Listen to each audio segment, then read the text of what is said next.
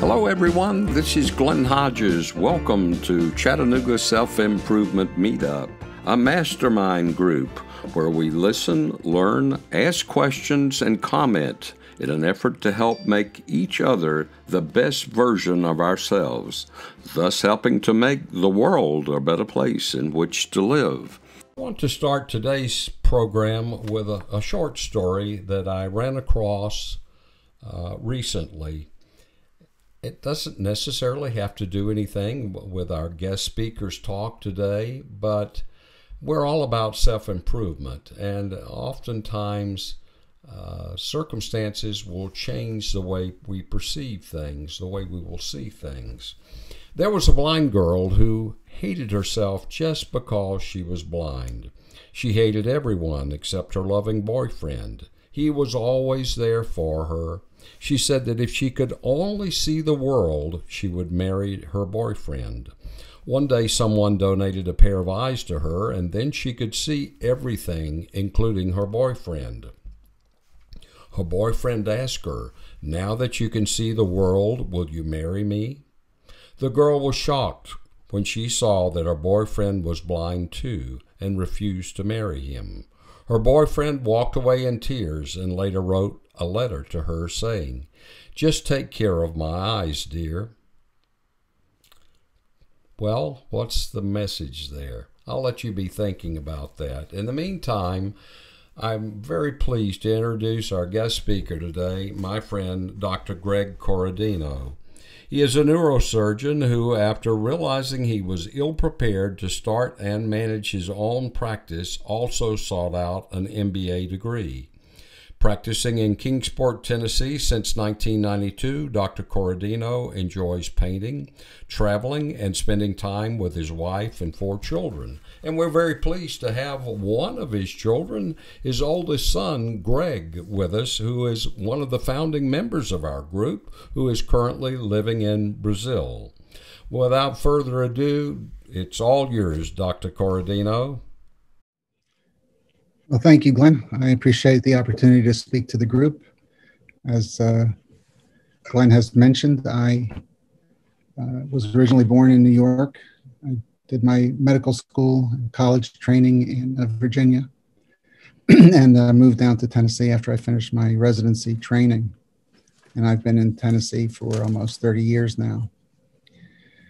And I've enjoyed it, and I've built my practice here. And I wanted to share my experience with other physicians that were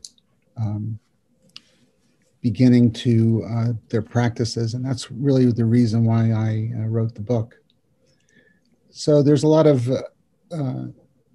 applicability in this book to entrepreneurs in particular, people that are trying to build up their own brand. And the main lessons from the book are what I wanted to speak about today, because the book is really not any medically focused in the sense that there's not really medical terms or anything like that in the book, but it's really is really designed as a primer for physicians who really have very little or no business training.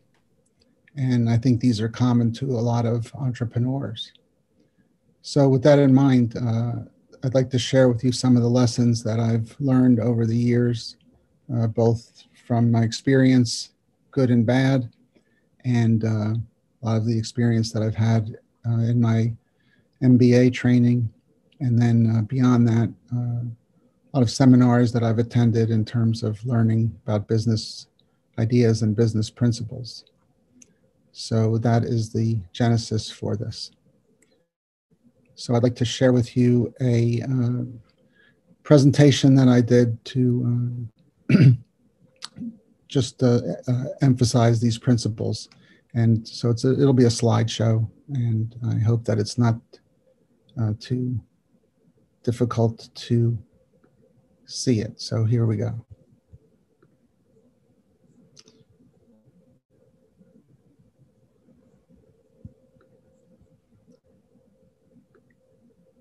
Now, if anybody has any questions, feel free to stop me along the way. I'll be happy to discuss with them. anything that comes up during or after the talk here. And I'll go through these slides pretty quickly, so I won't be boring you too much. I hope you've had your coffee. So we're going to talk about how to succeed in business without really trying. Not really. This was a book that was written in the 1950s, and it was kind of a little joke kind of book. But we are going to talk about the keys that I have for success that I think are really important for physicians in particular, but I think they apply to anybody's business and also life outside of business. So, as we know, small businesses have a very high rate of failure, 21% in the first year. Only half of them are still around at 5 years, and only a third make it for 10 years. And why? Well, there's a bunch of reasons. You'll see some of them here. No market. Leadership issues, I think that's a big one. Failure to fill needs. Competition. There's a restaurant here in town that it seems to change hands about every 2 or 3 years. They put up a pizza place there. It's a hamburger place. It's a Mustang Sally dance hall. It's all kinds of stuff. And every couple of years, this business just fails and has to restart. I don't know why, but there's definitely an issue there. I think in this case, it's more of location and the failure to adapt to changes. I mean, we've all seen this in the past year. There's so many issues that have come about due to the financial impacts of the pandemic that a lot of businesses have failed. They've had to deal with the government regulations coming in that affect it, and they just can't adapt. But many have adapted, and you see things like delivery or taking out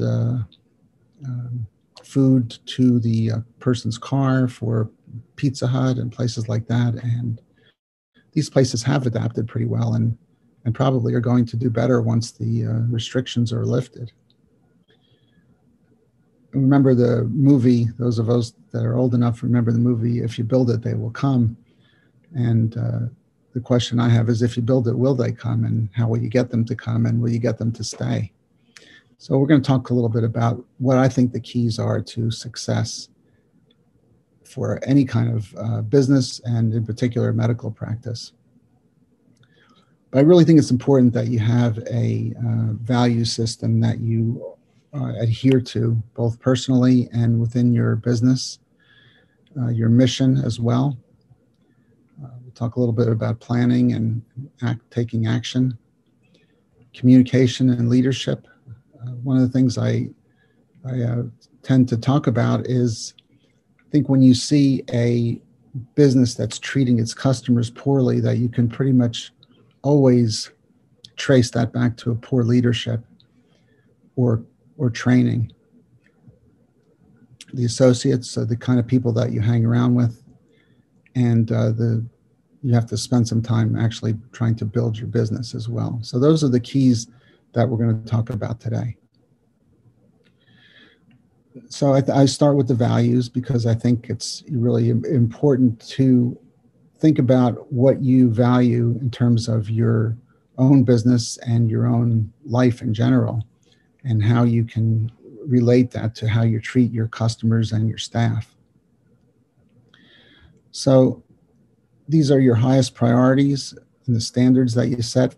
And I think it starts with yourself, what kind of standards you set for yourself.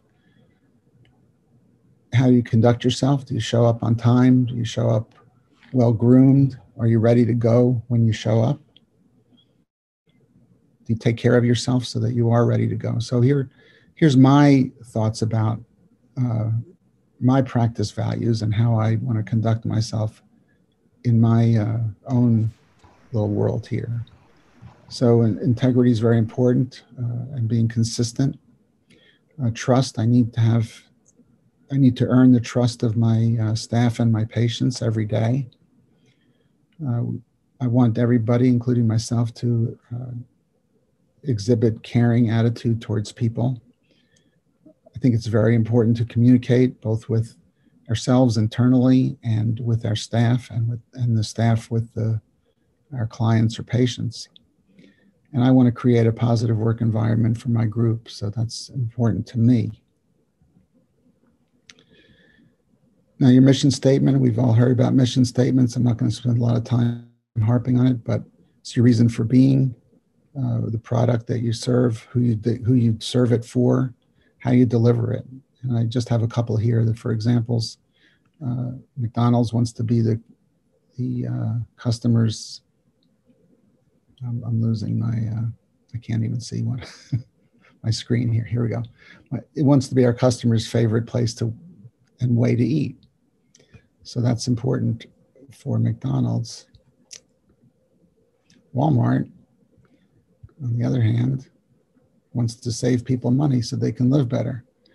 Now, when you go to McDonald's, you're not going to go there. I mean, when you go to Walmart, you're not going to go there and expect the kind of service that you would get if you went to Neiman Marcus or another upscale place, but you're going to save money when you go there. That's the reason why you go there. And my mission statement is to deliver the highest quality neurosurgical care to my patients so that they can recover as quickly and effectively as possible. So I think it's important to keep those things in mind when you are developing your mission statement. What do you want to do and who are you doing it for? So just a quick reminder, what do you do? How do you do it? Who do you do it for? And I think it's very important to have everybody that's on your team on the same page as you are, because the frontline worker is going to be the face of your business. So I can pretty much guarantee you that when you are going through your drive-through at McDonald's, that the person behind the counter there is likely not really interested in making the experience your favorite place. But I think for a lot of entrepreneurs, especially when you're running a small business, you're going to be a lot closer to the customer. And I think it is important to have everybody that's on your team and your staff understand what your mission is, so that they can make decisions that will impact your patients or clients in the way that you want them to. So with that in mind, what are your goals? Where are you going? And you have to plan properly.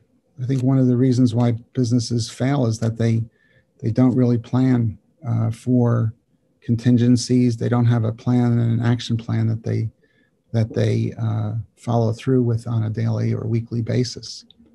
So what are your ultimate goals? Here, these climbers are trying to get to the top of this very jagged peak here. They knew what to expect. They were prepared for it, and they're very likely to reach it. But what are your goals on a professional basis in your business? Financially, what are your goals? And your personal goals, and in your relationships. So your personal goals might be your health or your the experiences that you want to have, and the relationships with your family, your friends, your neighbors. What are your goals for that? I think the more that you can think about these things in advance, the more likely you are to succeed at reaching them. And then having a plan. So you need to make an assessment of where you are. And personally, I do this on at least a semi-annual basis, where I am professionally in my business, financially, my personal finances, and where do I want to go in the next few months. So you start out with, what do you have? What are your assets? Are you well trained to do the things that you want to do? Are there financial assets that you have? Do you have a team that's working for you? What are the challenges? The challenges might be external challenges, like another business that's competing with you, or they might be just the environment. For now, the pandemic is creating a gigantic challenge for everybody. And then you just have to set your priorities and start to develop a schedule and then just act on it. So outside of medicine, I think a lot of doctors just get up and they come to work and They just work day to day and day to day. And I think we've all heard that you need to spend time on your business, not just working in your business. And personally, I think about a month, one day a month or a half a day a month is important to kind of sit back and say, where am I? Am I getting to where I want to go? So have I acted on all the things that I wanted to act on? Have new challenges come up over the past few weeks that I wasn't anticipating? The next aspect of success in business, and I think in life, is communication. And as this little drawing shows here, it's a two-way street. Just because you're speaking into one end of the microphone there doesn't mean that there's anybody at the other end, and doesn't mean that the person at the other end is understanding or getting your message. So I think you have to start out with your own self-communication. I think it's a big thing to do. How do you wake up every day? What kind of attitude do you have towards the challenges that you're going to face during the next 12 or 16 hours that you're awake? And how do you communicate with others, both on a personal and a professional basis? I think if you look at the principles outlined by Dale Carnegie 100 years ago or so, you have to start out, you have to be empathetic towards their situation or staff place in life. It's really important to develop negotiation skills, because everything in life that we desire or need is either owned or controlled by other people. And we have to figure out a way to give them what they need so that we can get what we need to live the kind of life that we want. And in a small business or as an entrepreneur, leadership is really critically important because you're going to be very close to your team. And you're going to be communicating with your staff and your customers or clients. You're going to network with other people at the same level that you are, and you're going to have to negotiate. So developing that as well. And you may want to increase your sphere of influence by teaching others, teaching them what they do, what you do, helping them move along in life as you get a little further in your career, being a mentor towards younger folks, as I think Glenn is doing a great job with that. And then, working with your community, whether you're joining community groups such as some of the business groups in the area, or this group in particular. So my keys to leadership are to know your own value, as I said before, communicate that and communicate your vision to others. Really be open to learning for your entire life, because things are changing very quickly. And if you want to operate the way that you did when you were first starting out, it may not work 10 or 15 years from now. You're all going to be role models for people that are under us, for our family, for our children, and anybody that surrounds us. And I think if you proactively say to yourself, I'm going to be a positive role model, it's a good thing. So whether or not you want to be a role model, you're going to be a role model. I've known physicians who are just not really good people, and it's almost embarrassing to be associated with some of these folks, because they show up late and they have bad attitudes, and they don't realize that they're models for the profession, and people around them look to them for leadership because of their advanced training and knowledge that they have. So I think when you proactively think to yourself, I'm going to be a positive role model, you're much more likely to have a much better influence on folks in a positive way than if you just sort of go into it and just fly by the seat of your pants, so to speak. And you want to connect with others. You need to relate to others and be empathetic, as I said before. when you are speaking to others, focus on them. I always say God gave us 2 ears and only 1 mouth, so you should be listening a lot more than you're talking. And be concise. We all know people that we get on the phone with them and they go on and on and on and on and on, and you just get to the point of saying, what's your point? I need to move on here. So communication is important to be very clear on what the focus is for your communication, and just be very concise with it.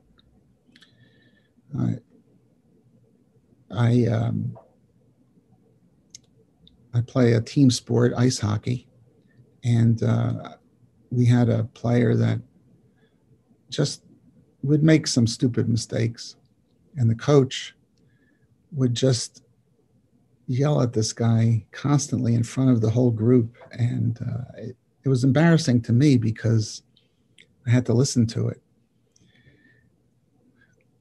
So this principle of criticizing in private is just so important for people, and it's I've really taken it to heart. So whenever I see somebody that's acting in a way that I don't agree with or don't like, I force myself to take a deep breath and say under my breath, I need to talk to you about this later, as opposed to undressing them at the time.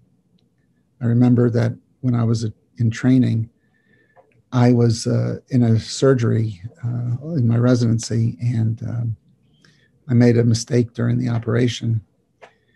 And the chief surgeon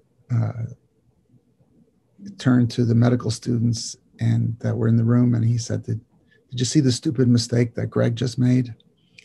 And it was one of the most embarrassing experiences that I've ever had, but it did teach me the critical importance of criticizing people in private, because it just didn't really help that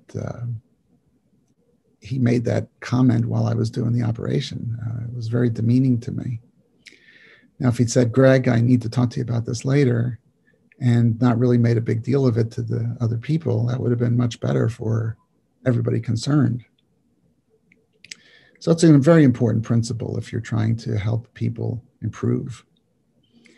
And I think it's important to be thankful for all we have and where we are in life. The next thing I want to talk about is working with winners. And, in businesses and in life, it's not just working with winners, it's associating with winners. And the less time that you spend with people that are negative, people that seem to be going in the wrong direction in life, I think the better off you are. As a person who maybe has some control over who you hire and who you work with, I think it's important to think about who you associate with and how you hire people, because people have more influence over your own trajectory in life than you think that they might. So this is a personal thing, and it's also a professional thing. And we can think about it with your staff, the team that you work with, the kind of people that you hang around with, both personally and professionally, and also your mentors.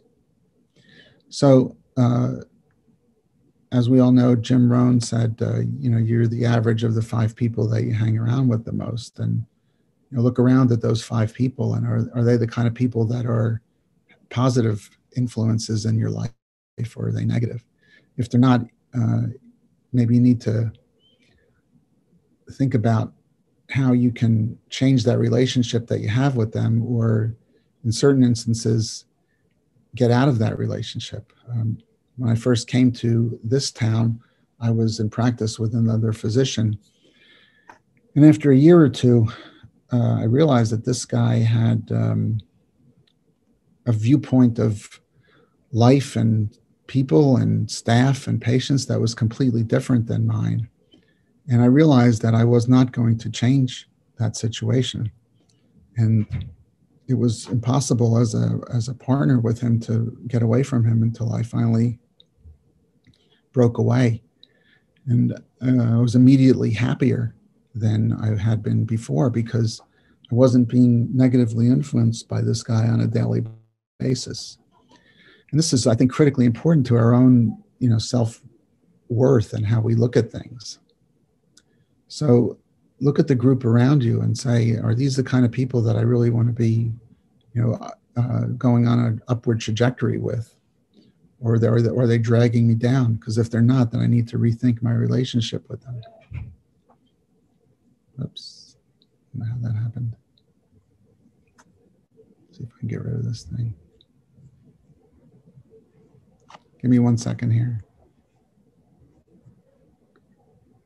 Okay. All right. So,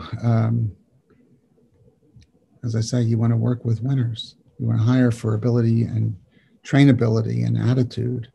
You want people to have congruent values to what yours are. So that's why it's important to know what your values are. If people show up for their interview late and unkempt and they don't speak clearly and concisely, then you may not want to hire this person. So, but you have to know what your values are so that you can figure out whether or not they're congruent with yours.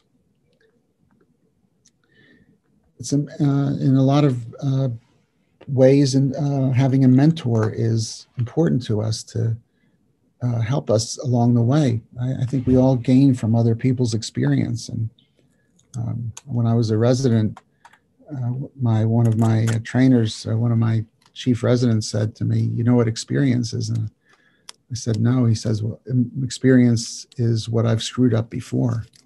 So you can let somebody else screw up and learn from that, or you can do it yourself, which is usually more expensive and time consuming. And I'm not happy to say that I've learned a lot of things the hard way, but having a mentor to help you stay out of trouble is really important. So the next thing is your advisors. And I think if you're in a small business, you need to realize that you can't do everything yourself, and you may need legal advice or accounting or insurance or investments and banking. And this is important for physicians, especially when there's a lot of money floating around through medical practices. And it's very common for employees to pilfer money from you, advisors to steer you in the wrong direction. So you have to do your research and find people that you can trust that are accountable for what they're telling you and doing with you. And then finally, I think the main thing as far as successful business is how are you going to build your business, and something to think about on a fairly regular basis. So how do people know you, or how do they know about you? And are you likable, or can they trust you? I don't know if you can see that last thing at the bottom there, but it says people want to do business with people who they know, like, and trust. I'm sure many of us have heard that advice before. So take a deep breath and say to yourself, am I really likable? Because it may not be that you want to be people's best friend, but you have to be a little bit friendly, or else people aren't going to want to come back to you. There's a restaurant in town here that it's a fairly upscale restaurant. And when you go in there, the manager is usually around. He greets you nicely. In my case, there's 2 or 3 waitresses that that we use most of the time. And it's really nice to have somebody smile at you and say, "Oh, nice to see you again." And it makes you want to go back there. It might be a little more expensive than other places, but I think getting treated nicely is really something that brings people back in the door. The next thing I want to talk about as far as building a practice or a business is identifying who your ideal customer is. And that's how you create, that's where you create your customer avatar. I don't know how much experience your group has had with this, but it was a totally new concept for me when I learned about this a few years ago in my MBA training. So I think knowing who your ideal customer is, in my case, my ideal kind of patient, helps me focus my attention when I'm trying to think about how I'm going to market to people. So how do you create this avatar? Well, there's two parts to it. One is the demographics, their name, their age, what kind of family environment they have, what their occupation might be, what their interests might be. The next thing is their psychographics, and this is what their goals are in life and what their pain points are and what they like and dislike. So for me, as a neurosurgeon, I deal with a lot of patients that have spinal problems. And many of these patients are blue-collar workers that are in the coal industry or in heavy construction or truck drivers. And they're usually people that are in their 40s, 50s, 60s, and beyond. It's easy to figure out what their pain points are. Their back hurts. For me, that's an easy point. But let's say you're a restaurateur, and what's their pain point? Well, they're hungry, and they may be coming to the restaurant for immediate food. You know, you're in a fast food environment, so your goal needs to be getting them food quickly. Or they may be coming there for an experience. And of course, those experiences are much dampened right now because of the COVID thing. But eventually people will come back to restaurants and they'll want to have a decent experience. And if you, in your mind, know what kind of experience you want to give them, and you communicate to your staff the same thing, and they deliver it, then you're much more likely to have people coming back. So this helps you with a lot of aspects of your business because it helps you focus on who you're developing your advertisements or marketing for, and it also helps you deliver the kind of product that you want to deliver to them. So you want to build it around your ideal patient or client. I think it's important, at least in a professional sense, to establish a community presence. In my case, I, for many years, wrote a little article that was in the newspaper, and it was just very simple explanations or discussions about fairly common problems that we deal with: back pain, carpal tunnel syndrome, neck pain, arm pain. And I would give simple answers to these types of questions. And I didn't really think much of it. I would spend about a couple of hours doing this about every month or two, and they would be published in the newspaper, about 100 words answer to a question. And I was really amazed at how many patients would come in and say, "Oh, I read your article in the paper," and I was really impressed with it.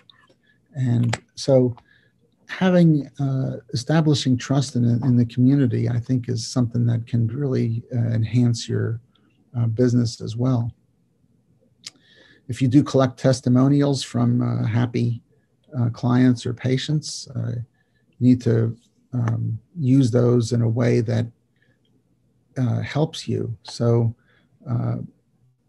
just having people come in and say, "Oh, I went to Dr. So-and-so and he helped me," doesn't really do it. But if I say, "I went to Dr. So-and-so with X problem and I didn't know what to do, and he pointed me in the right direction and got me fixed up very quickly and got me back to my normal activities," that's a lot more effective, especially if you put a name to it.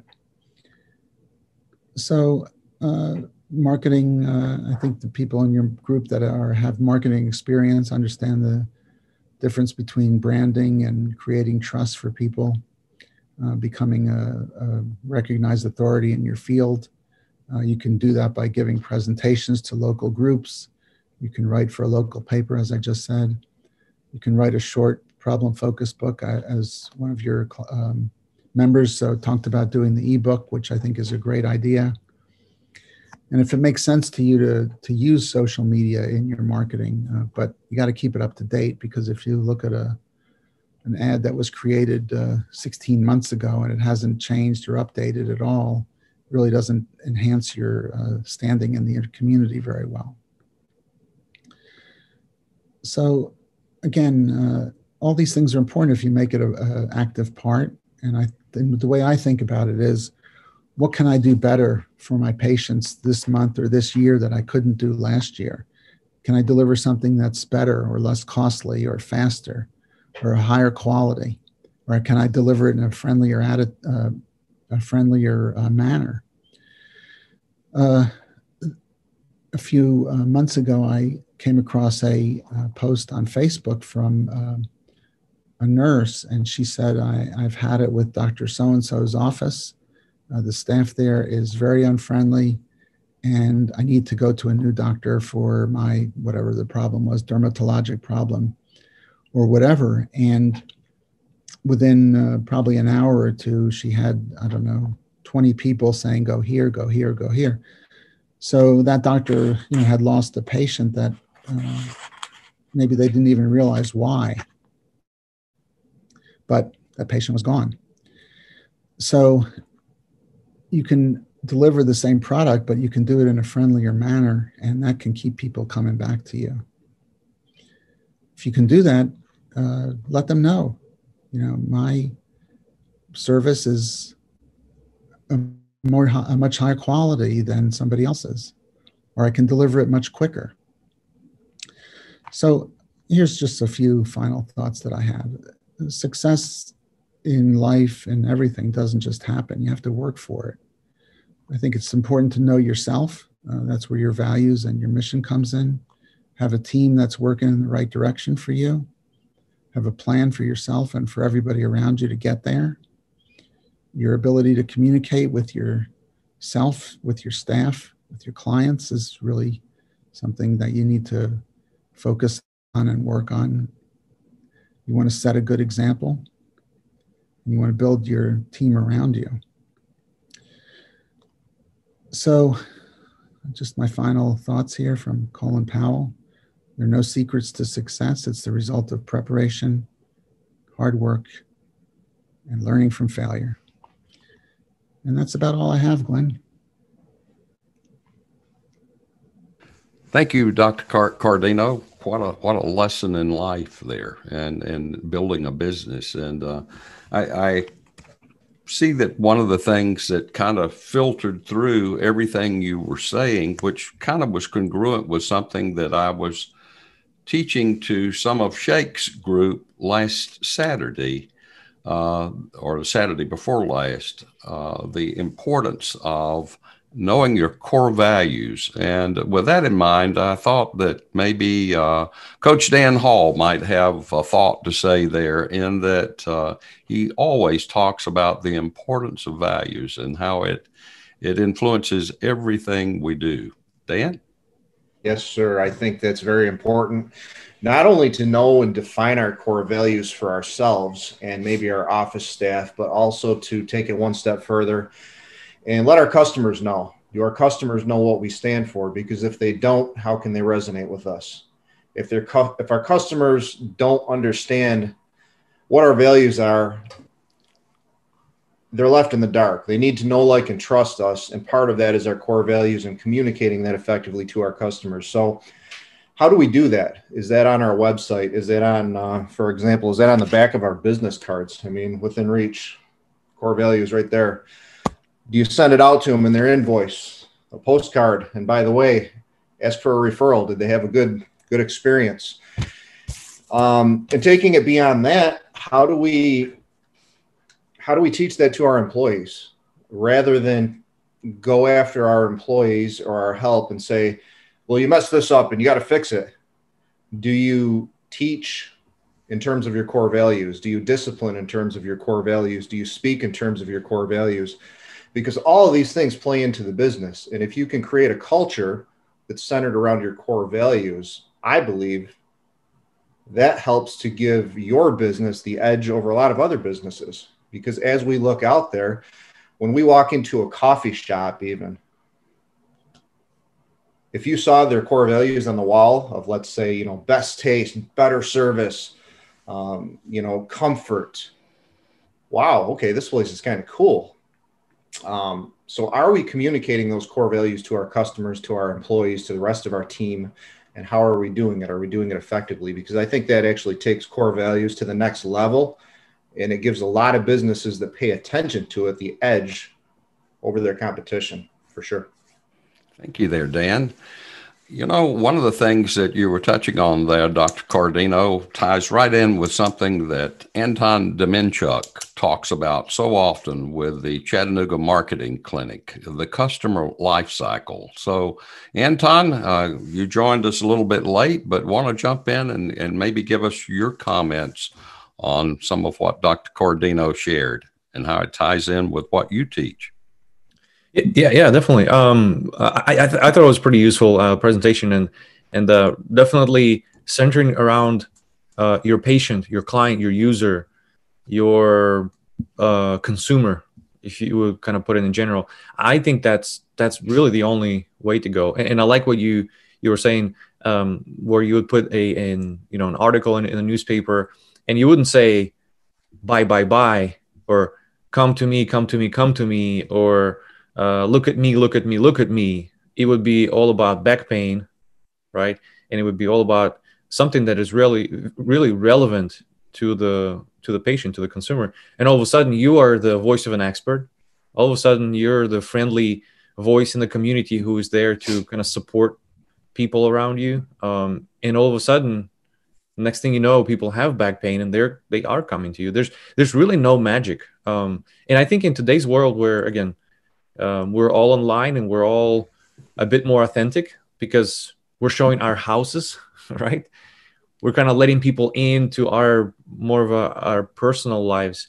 I think it's inevitable. I think it's really maybe, and maybe I'm missing something, but maybe there are other ways to do it. But I think that's the only way how a small business or somebody like, a chiropractor, a dentist, consultant, product-based business really can market today. It's all about giving value, creating that content that's you versus me, and really, and eventually solving a specific problem that I like to say that this way: when we add value, we get attention, right? If somebody, just a stranger on the street, gives you a bill, and it's of a value to you. It's a dollar sign attached to it, so it gets your attention, versus something that makes no value to you. And then when they solve a specific problem, that's when you get paid. So get attention, and solve a specific problem for people. And so yeah, I'm very much on the same page with you, definitely. Anton, did you join before I told the story about the blind girl? No, I joined after that.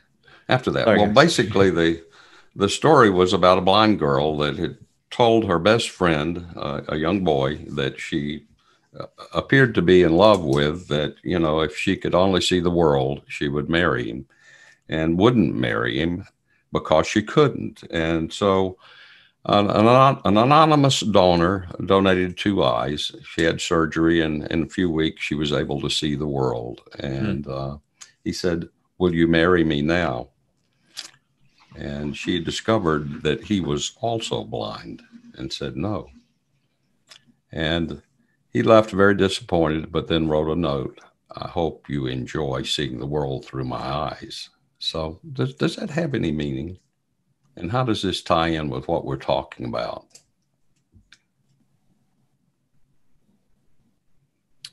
Well, if it's a question to me, I think, yeah, that's really goes against our nature.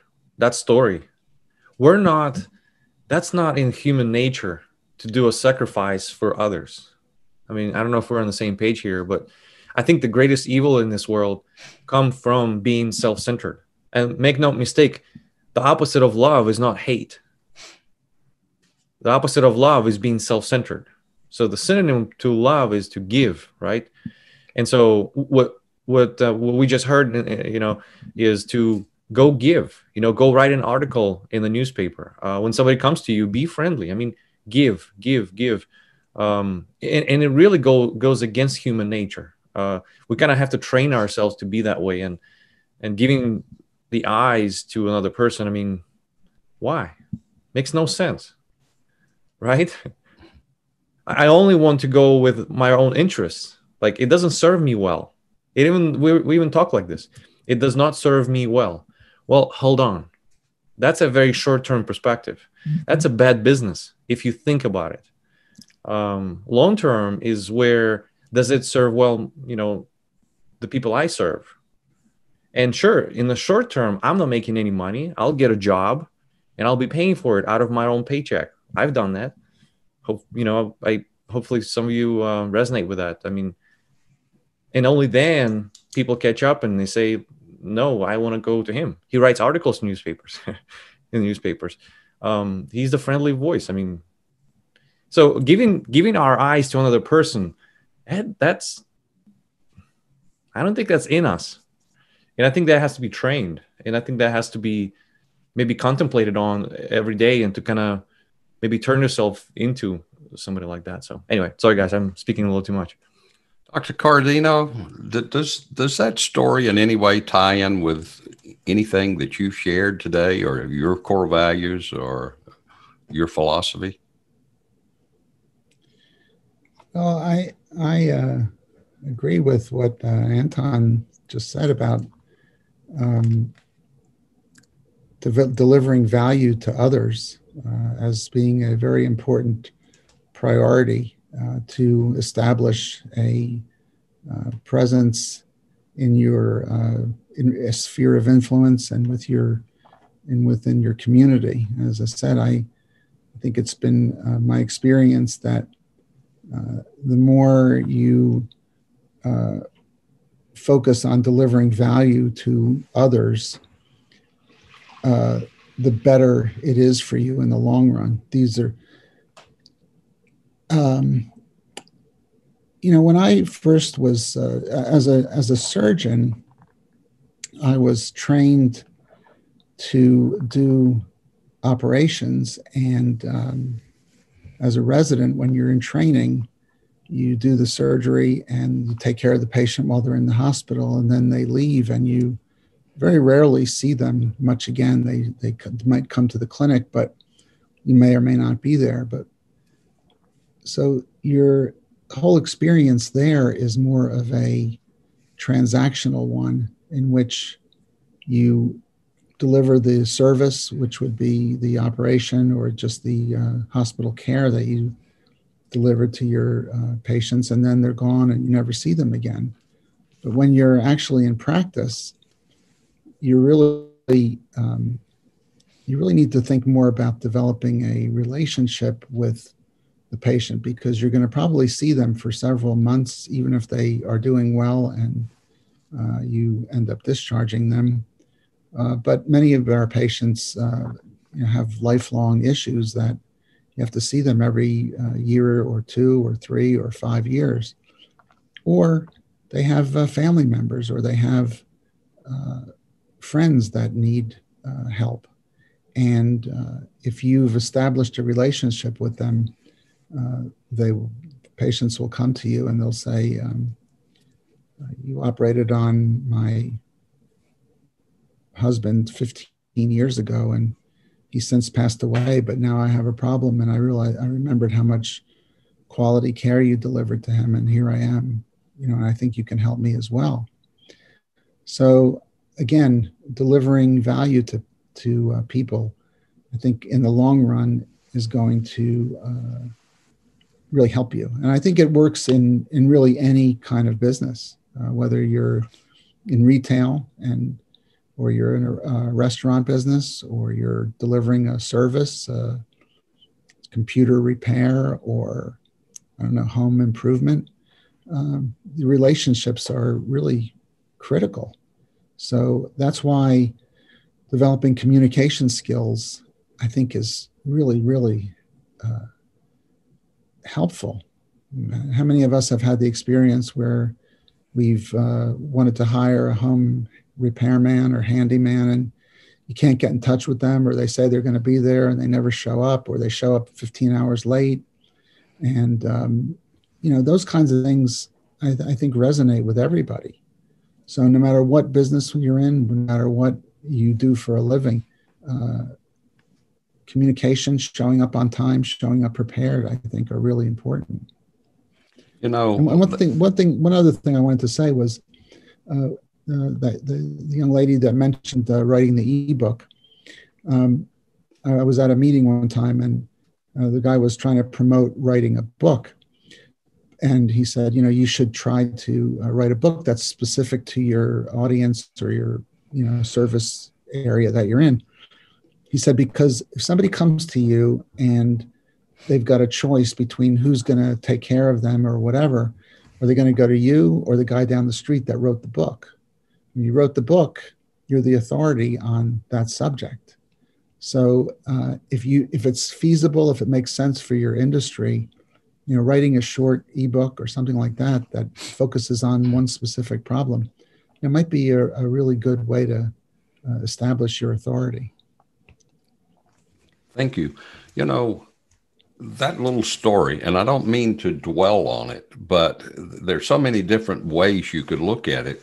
Could we say that maybe the blind girl didn't know her core values and didn't stick by them and allowed circumstances to change her thinking?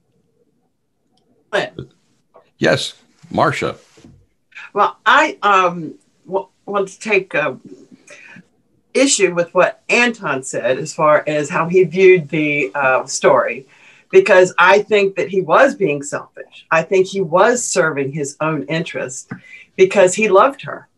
He wanted to spend the rest of his life with her. And so he was willing to give up his eyes to be able to be with the woman that he loved.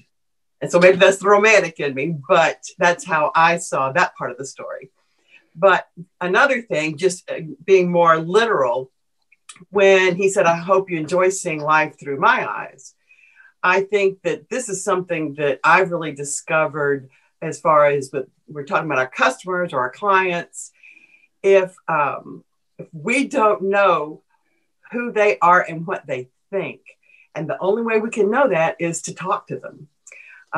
Rick and I had a tremendous experience before COVID hit, getting out and talking to hospitals, physical therapists, occupational therapists, child life specialists, who, and because we were actually going there to find out about their patients and what their patients would need. But what they told us was what they needed. And we found out all this information by asking questions and being open, just like the doctor said, listening more than talking, and sitting there writing down notes and going, okay, this is what people need. This is what they're really thinking, not what we thought that they needed or what we thought that they were thinking. And so we've got to get out of our own heads. And the only way we can is to reach out to our customers or our potential customers or clients and ask them. Thank you, Marcia. Maurice, are you still there? Maurice Lewis. Well, maybe he ducked away. Maurice always gives us an interesting point of view. Kelly Knowles, any words of wisdom from you? Wisdom, no, but there's a question I've been pondering quite a bit, and I would love to hear from you all. I hear a lot about you need to associate with winners. You need to associate with people at the next level. You need to make sure you're surrounding yourself with success. There's something that's niggling within me on that, and it is, wait a minute, how do we help give that person behind us who may look at us as a success, how do we help pull them up? Just like with an attitude, one of the things that has impacted me is I have a manager at the law firm who is positive, and she lives and breathes an optimistic, positive attitude. She's had a great influence on me because I do not wake up with sunshine. So I've struggled with this. I've had some tension with this because I keep hearing level up, hang out with people with success, hang out with people. And then there's a part of me that says, hold up, how do we help pull those people that need that even more than we do? I hope that makes sense. I'd love to hear some insights if you think it's relevant. Anyone like to comment? Sure, absolutely.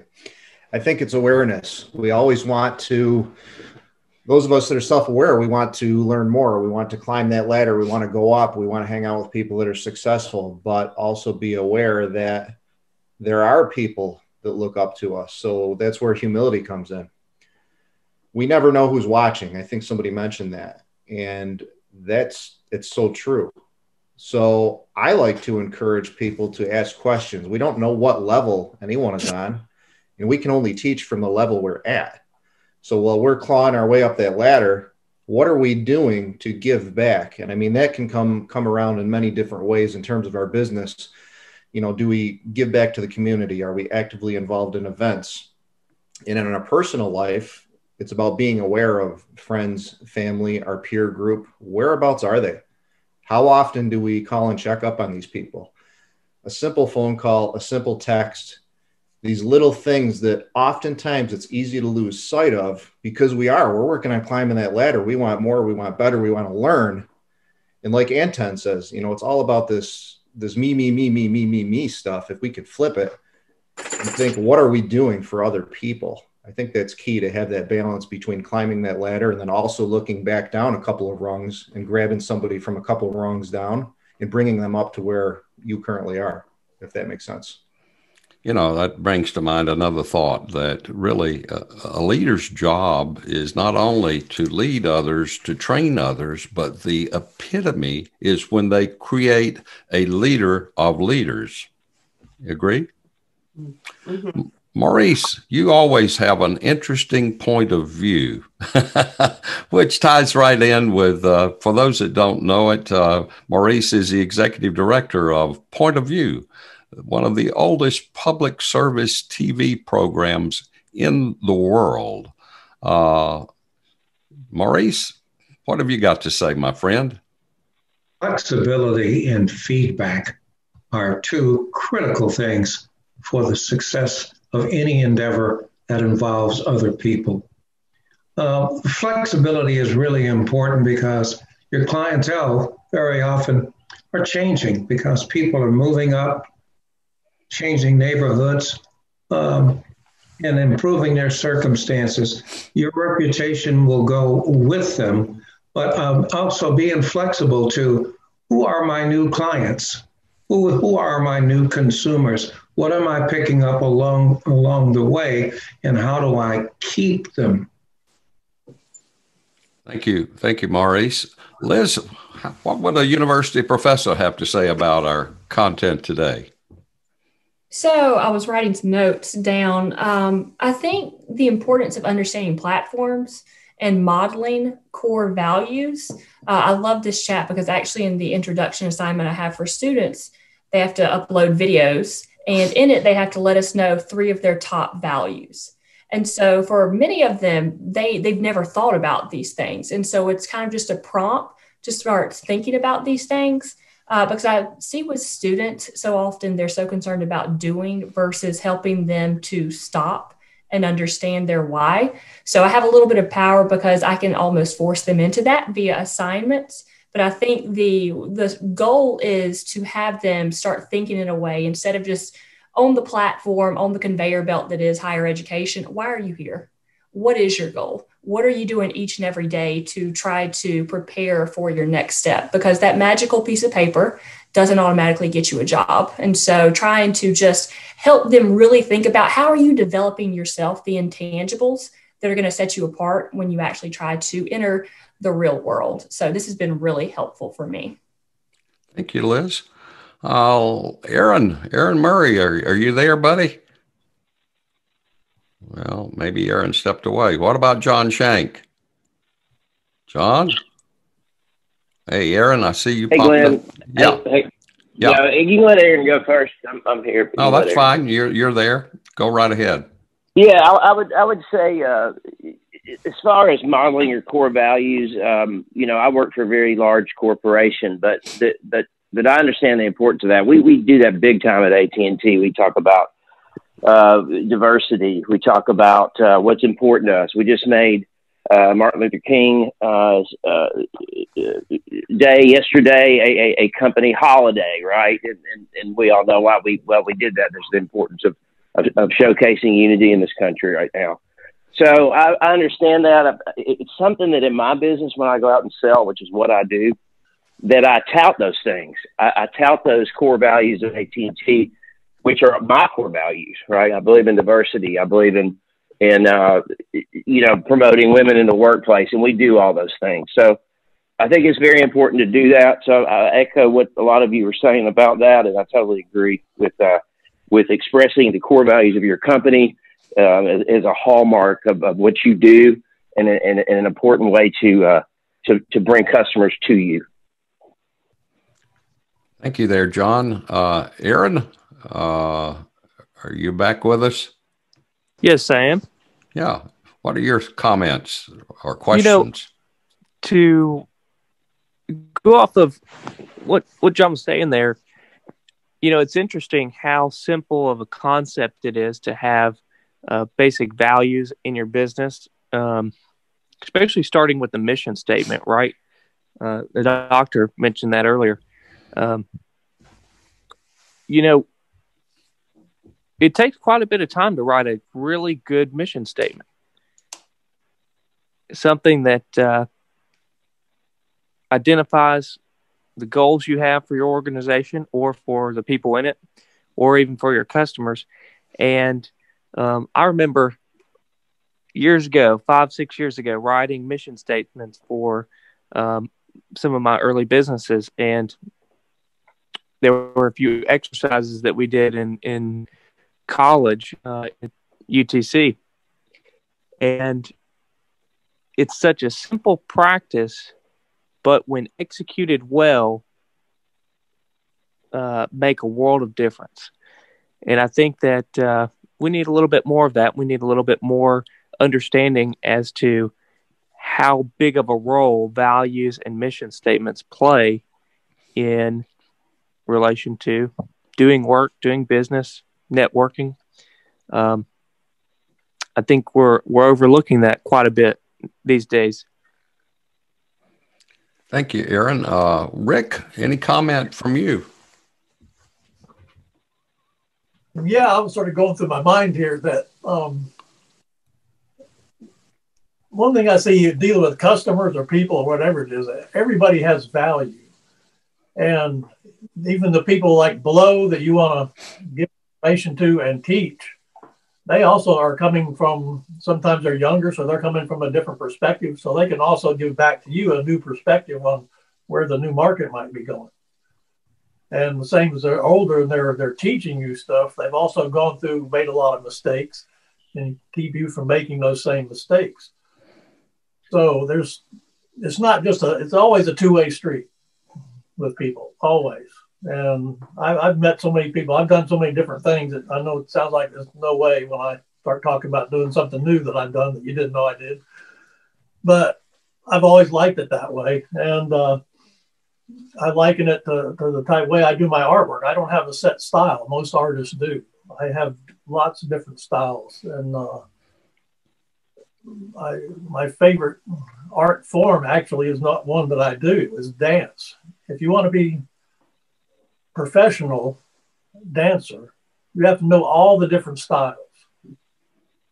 And because that's the only way you're going to get enough work to keep doing what you like doing.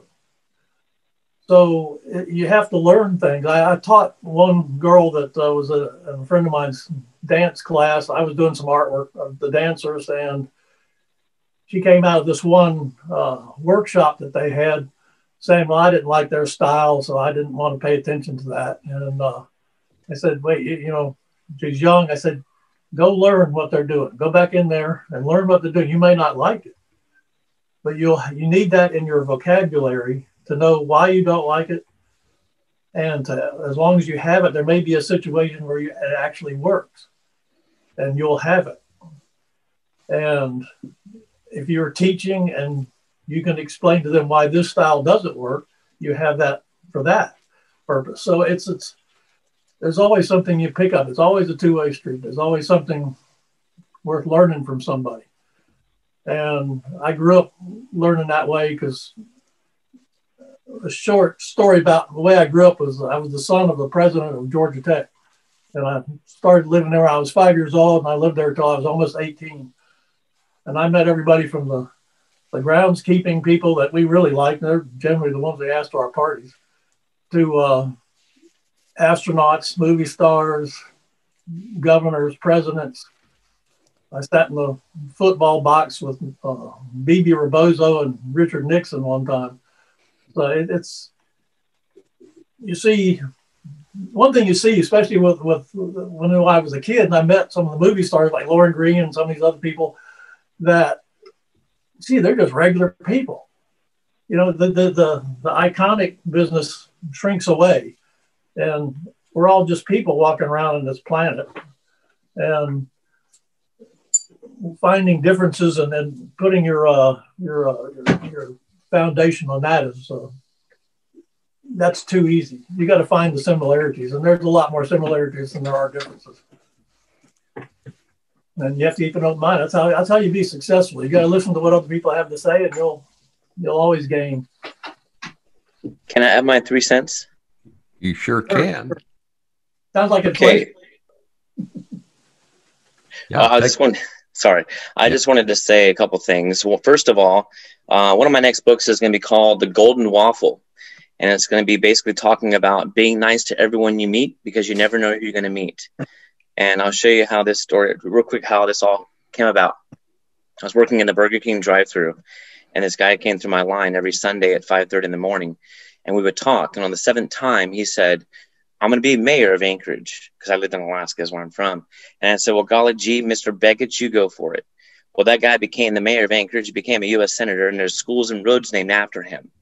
So I realized way back when that you got to be nice to everyone you meet. The story, Glenn, you talked about, the two people, I think they're both selfish. Okay? They both have their own self-interest. That's how I look at it now. And I was going to leave you with something else. What are you going to say, Glenn? I wasn't going to say anything. And the interesting thing about the story is you can carry it in so many different ways. I didn't realize how deep it was when I first discovered it, but you could talk about it forever. Didn't mean to take away from what Dr. Corradino was saying, but I felt like it kind of tied in with it. Hey, one more thing I wanted to say is that someone told me something very wise before I got going with my own business, and you can apply it to all your businesses as well.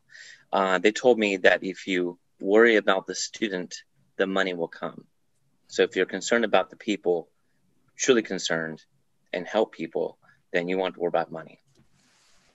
That's a good lesson right there. We've got about 3 minutes left. Greg Corradino, did you step out on us?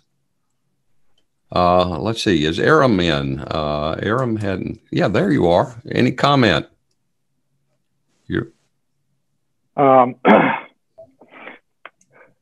No, I enjoyed the presentation. I always struggle on the business side with what I'm trying to do. So hopefully I'll, when you put out the recording, I can review the things again and again. And yeah, it's curious how on your story, people, we have at least 4 different views on it. I'm not sure. I thought I had one, but now I'm not so sure after listening to everybody else. Thank you, Aram. Greg, got anything to say about the wisdom your dad shared with us today? Yeah, I was just going to say, I think there were a lot of good tips in the presentation, but one thing that I found was really interesting was the, Dad, you shared the story about the girl who posted on Facebook that she's leaving she doesn't want to work in the office of the other doctor anymore. because she was treated poorly. And that just got me thinking about kind of what Aaron mentioned a few minutes ago about the importance of mission statements. It's something so simple that when you read it, it might be like a sentence long, but the more thought you put into it, the better it's going to be for everyone, because I think we live in a world that the world of social media, where people are pumping out content constantly, and there's like a kind of a call to post something every day. But I think a lot of these things lack depth, because there's not enough thought put into them. And so I think in a world that's constantly pumping stuff out, there's a value in giving things a bit more thought and putting a little bit of more depth into what you're putting out into the world, whether that's your mission statement, the way you treat people in your business, the way you treat your customers, and the people you work with.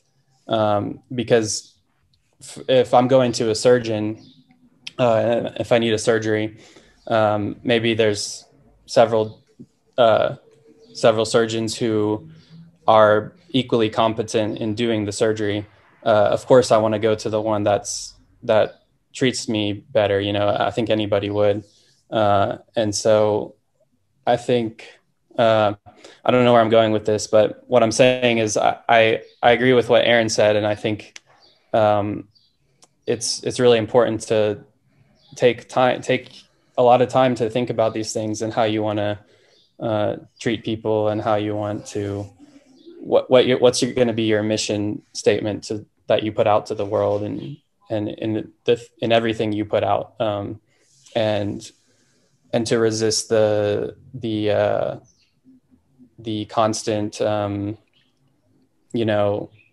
kind of draw toward putting stuff out constantly, but actually put some thought into the things that you put out into the world. Thank you there, Greg. And, what an example. It's easy to talk the talk, but walking the walk's what makes a difference. And I think that Dr. Corradino is an excellent example of one that walks the walk. We see the results with a fine son, Greg, here. So I think that in itself. Can I add a quick point? One of the things that we didn't talk about with all of the information that's outgoing, evaluating properly the information that's coming back and what is being disseminated. And when you get something that's out there that's negative, do you have a plan on how you address negative publicity? I think that's very important for anyone to have. Our time's running out. It's 9:31. For those that might want to stick around a few minutes after I end the recording, I say it's kind of like going up and saying hi to the speaker if we're at a live venue. So remember, folks, your day will be just as good as you visualize it. Our speaker for the next mastermind will be a friend of mine, Ron Cooper, who is located up in Southern Maryland. He is a coach and has done a lot of work in the area of leadership, and he was a fighter pilot. So we're going to learn from him from a fighter pilot's perspective. I don't have the exact title of his program. I'll have it real soon and get it posted. So again, it's been a pleasure. Stick around if you'd like to talk for a few more minutes.